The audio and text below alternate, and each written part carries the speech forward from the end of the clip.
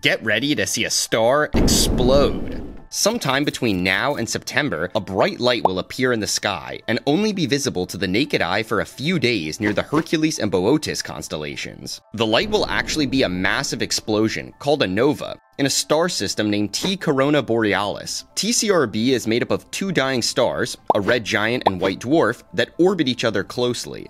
As the red giant expands and cools, gas from its outer layers is pulled onto the nearby white dwarf. As this gas piles up on the small dense star, its interior gets hotter and hotter until it triggers a massive explosion, a nova, and that's what we'll see in the night sky.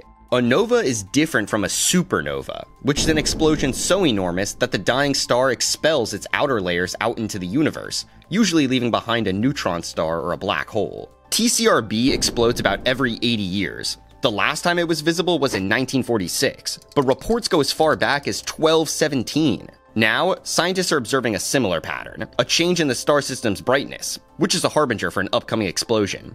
And scientists expect it to explode again about 80 years from now.